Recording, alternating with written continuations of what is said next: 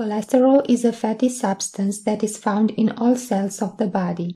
Body needs cholesterol to build cells, produce vitamins and hormones. But too much cholesterol can create health problems. Cholesterol comes from two sources. A part is produced by the liver and another part comes from the food we eat.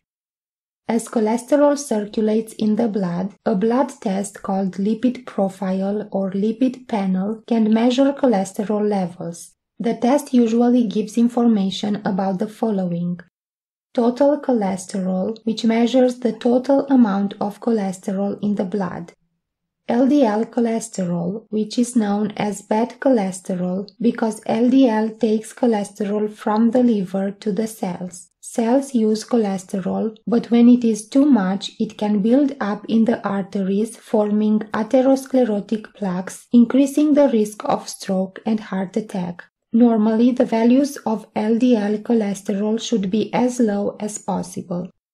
HDL cholesterol, known as good cholesterol, because HDL takes cholesterol from body cells to the liver, which breaks it down or converts it to a waste product. That's why HDL values should be as high as possible.